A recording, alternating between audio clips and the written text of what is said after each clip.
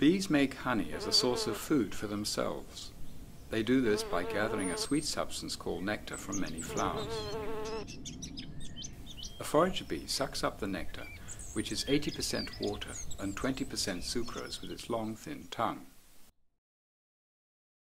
Inside the bee's stomach, a process known as inversion takes place.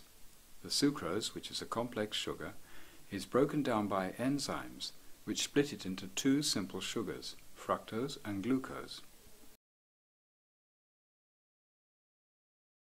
Upon returning to the hive, the forager bees transfer the nectar to the house bees, who then deposit the nectar in the honeycomb cells that make up the hive.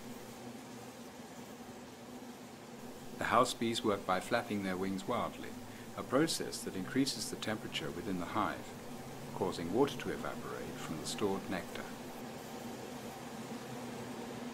The remaining thick liquid is honey, which is now 20% water and 80% simple sugars. Honey is an excellent energy food for bees, humans and other animals, because these simple sugars can be used quickly by the body.